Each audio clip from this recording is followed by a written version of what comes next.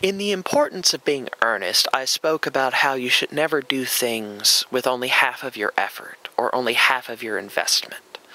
But something will come up from people, which is that there are times where there is no hope of achieving victory, or your goals, or anything, so why try? Why hope? Or why put forth your utmost when it looks like there is no chance of achieving anything? I return to you that something being impossible is no reason not to try. Oh, well, that's completely illogical. If it's impossible, why would you try? Well, because, for one thing, how many things that have been assumed to be impossible truly were? I mean, we can go down the list, which is almost cliched, you know. People said you couldn't break the sound barrier until they did. You couldn't go into space until they did. Most of what our technology does today, if taken even 100 years ago, would be considered magic, or taken 300 years ago might get you burned. So, to offer up the idea that something is impossible is immediately suspect. Yes, it is impossible to flap your arms and fly. There are certain things that are impossible. However, most things that people declare to be impossible are actually not. Oh, it's impossible for me to do that. Oh, no, it just looks impossible right now to you, immediately. You are making a judgment on the situation based only on the data you have in the immediate.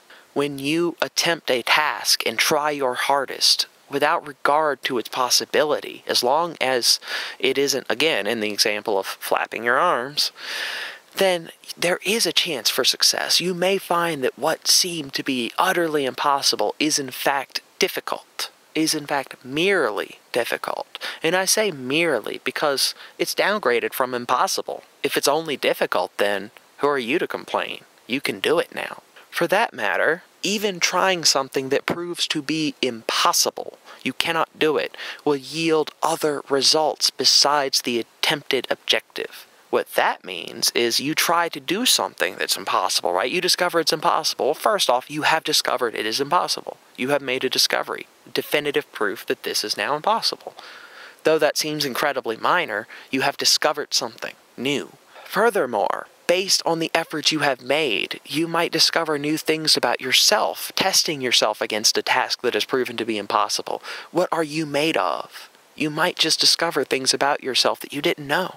Even more, you might just discover things unrelated to the entire issue. You're trying to circumvent this one problem. You create something unrelated that ends up being incredibly useful, or you discover a fact that doesn't help you overcome the original objective, but helps you in a different problem, or helps enrich you in some way that you did not anticipate.